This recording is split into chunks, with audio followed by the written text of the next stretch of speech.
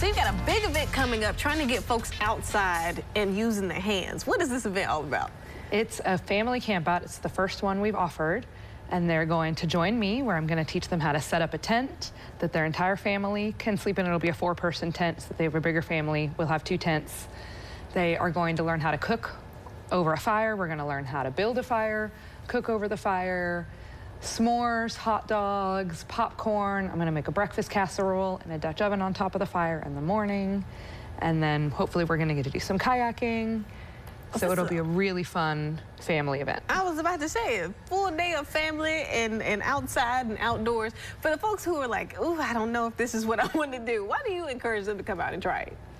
Because when else are you going to get the opportunity? You don't have to have your own equipment. We do provide thin sleeping pads. If you want an air mattress, bring an air mattress, bring all your bedding. But we provide the tent, we provide the pads, we're providing the cooking gear. So if you're not sure about it and you just want to try it out, come try it out. And it's in the middle of Jackson. So if you are like, this is not for me, and you want to go home, you should be pretty close to home if you live in the metro area. Right. So you want how many people to come? Or is there a limit to how many folks show up? I have 20 tents. So originally we wanted them all filled. I have about 9 to 10 of them filled right now. So if people want to sign up today, we would welcome them to come out and join us. Awesome. So now you think about getting folks outside, because that's what, you know, a lot of people are not trying to do, especially Memorial Day is coming up as well, the weekend and all these things. But why should we just go for these trips like this? You know, why get in the kayaks? Why try and touch nature, touch trees and things like that instead of, like, you know, doing other things? Because it makes lasting memories, and there's nothing better than sunshine, which I can't guarantee we'll have this weekend, but just being outside in the sun, enjoying nature is one of the most amazing experiences that they could have. Gotcha. And if people have never been to the state park before, this is also an opportunity for them to find it, right? Correct. All right. So it is happening there. And then what time do they need to get there? 5:30 p.m. on Friday night. Okay. And we want them checked in by 6 o'clock because there is a gate that someone will have to let them through. And then we'll go until about 9 o'clock Saturday morning. Awesome. So now pitching a tent is also something that a lot of folks don't know how to do, including myself. So you're going to teach us this morning. Yes, I am. Okay. So now here's the information of exactly where you need to be and what you can do.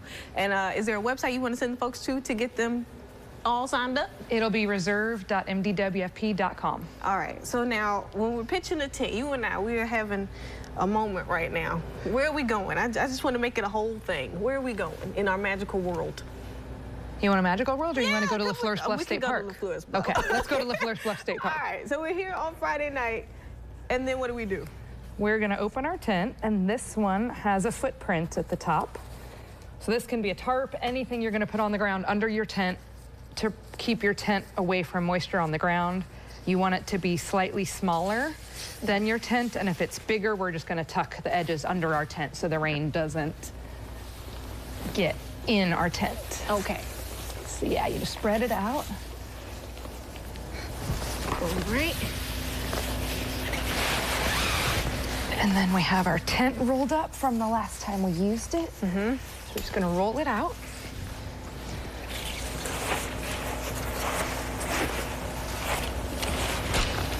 And is it crazy to you that a lot of folks don't know how to pitch a tent still? No. Because unless you're in one of the scouting programs, a lot of times you're not going to learn that, or if you don't have a family that enjoys going camping. So this is the rain fly, which we're just going to pull off, so we don't need it yet. Okay. And those are our poles, which is what's going to give our tent structure. Okay. And this is one thing, everything that people are going to do this Friday is going to be just like this. This is only a 2-person tent, so it's smaller than the tent they'll have on Friday, but very similar concept, where they're going to put their poles together. And a lot of people might have done this before the poles were as easy as they are now. If you haven't tent camped in a while, check it out with a new tent. It's easier than you would expect. Gotcha. And now, what other activities? I know you said kayaking is going to be one of the things, pitching a tent. Is there anything else they're going to see? The fire, and then we're encouraging people to bring their own fishing gear if they want to. Okay. It is Mays Lake, which is known for fishing right along the Pearl River. So then we've got the pole snapped in up here. We're just going to put it on each end. Okay. There's a black piece that the ball from the pole snaps into. It's supposed to be in like this? Yeah. Okay. You can tell I don't be outside all the time. do. Okay. And you just keep doing it all the way around. Yep. Okay.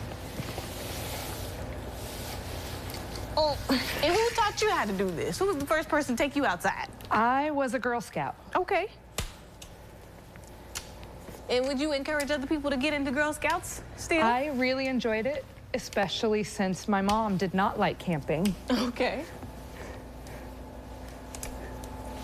She would go if we got to stay in a cabin. Okay. That's my type of camping too, a little bit, but I like to do both. All right. And then that's you it. have the structure of your tent. Yes. For this weekend, we're gonna need our rain fly. Mm-hmm.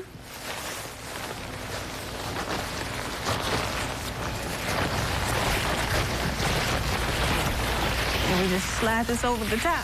Slide it over the top. Spread it out.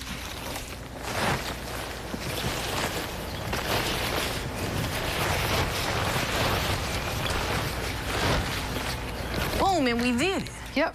And All if we were outside, we would stake down. We could pull all of these to stake it down so that way when the rain hits it, it's going to hit this and drop down here. We would make sure that our footprint was tucked under the tent and the rain is going to just drop straight off of it and not get us wet.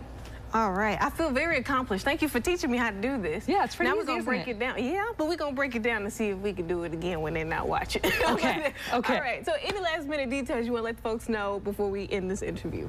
Sign up today. We are closing registration today because I have to go grocery shopping tomorrow to buy food. Gotcha.